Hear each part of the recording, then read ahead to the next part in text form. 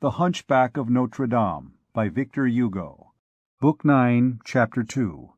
Hunchbacked, One-Eyed, Lame. Every city during the Middle Ages, and every city in France down to the time of Louis XII, had its places of asylum. These sanctuaries, in the midst of the deluge of penal and barbarous jurisdictions which inundated the city, were a species of islands which rose above the level of human justice. Every criminal who landed there was safe. There were in every suburb almost as many places of asylum as gallows. It was the abuse of impunity by the side of the abuse of punishment, two bad things which strove to correct each other.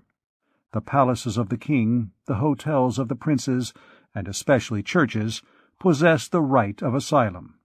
Sometimes a whole city which stood in need of being repeopled was temporarily created a place of refuge. Louis XI made all Paris a refuge in 1467. His foot once within the asylum, the criminal was sacred, but he must beware of leaving it.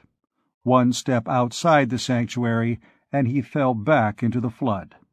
The wheel, the gibbet, the strappado kept good guard around the place of refuge, and lay in watch incessantly for their prey, like sharks around a vessel. Hence condemned men were to be seen whose hair had grown white in a cloister, on the steps of a palace, in the enclosure of an abbey, beneath the porch of a church. In this manner the asylum was a prison as much as any other. It sometimes happened that a solemn decree of Parliament violated the asylum and restored the condemned man to the executioner, but this was of rare occurrence. Parliaments were afraid of the bishops, and when there was friction between these two robes, the gown had but a poor chance against the cassock. Sometimes, however, as in the affair of the assassins of Petit Jean, the headsman of Paris, and in that of Emery Rousseau, the murderer of Jean Valeret, justice overleaped the Church and passed on to the execution of its sentences. But unless by virtue of a decree of Parliament, woe to him who violated a place of asylum with armed force. The reader knows the manner of death of Robert de Clermont, Marshal of France, and of Jean de Chalon, Marshal of Champagne, and yet the question was only of a certain Parrain Marc, the clerk of a money-changer, a miserable assassin. But the two marshals had broken the doors of Sainte-Marie. Therein lay the enormity. Such respect was cherished for places of refuge that, according to tradition, animals even felt it at times. Emois relates that a stag, being chased by Dagobert, having taken refuge near the tomb of Saint Denis, the pack of hounds stopped short and barked. Churches generally had a small apartment prepared for the reception of supplicants. In 1407, Nicolas Flamel caused to be built on the vaults of Saint Jacques de la Boucherie a chamber which cost him 4 livres 6 sous 16 farthings parisis. At Notre Dame it was a tiny cell, situated on the roof of the side aisle, beneath the flying buttresses, precisely at the spot where the wife of the present janitor of the towers has made for herself a garden, which is to the hanging gardens of Babylon what a lettuce is to a palm-tree, what a porter's wife is to a Semiramis. It was here that Quasimodo had deposited La Esmeralda, after his wild and triumphant course. As long as that course lasted, the young girl had been unable to recover her senses, half unconscious, half awake, no longer feeling anything, except that she was mounting through the air, floating in it, flying in it, that something was raising her above the earth.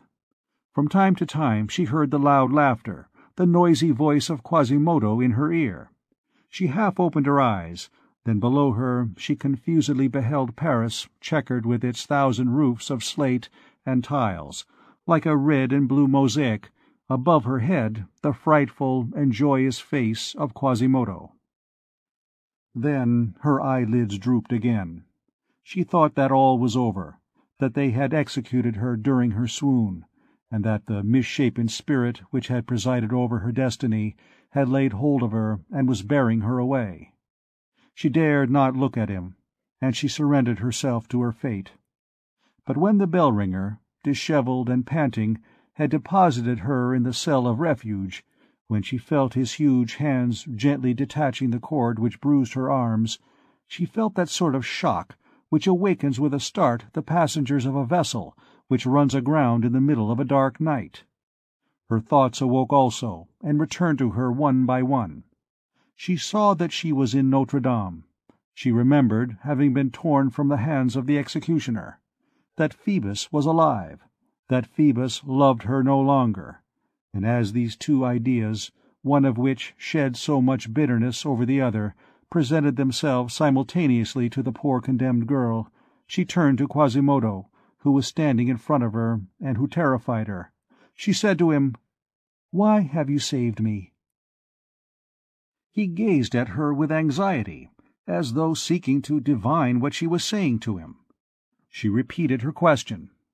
Then he gave her a profoundly sorrowful glance and fled. She was astonished. A few moments later he returned, bearing a package which he cast at her feet. It was clothing which some charitable women had left on the threshold of the church for her. Then she dropped her eyes upon herself and saw that she was almost naked, and blushed. Life had returned. Quasimodo appeared to experience something of this modesty.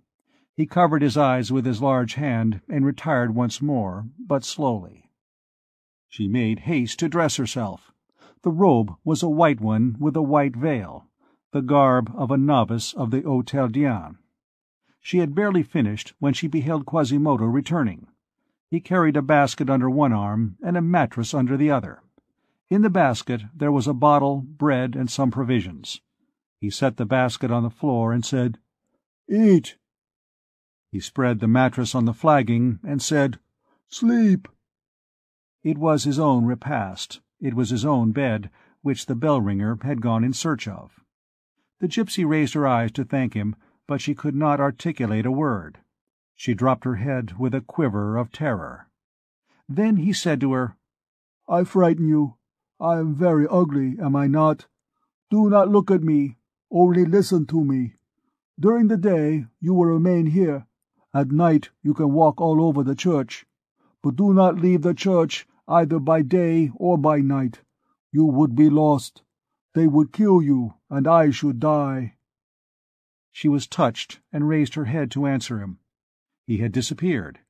She found herself alone once more, meditating upon the singular words of this almost monstrous being, and struck by the sound of his voice, which was so hoarse, yet so gentle.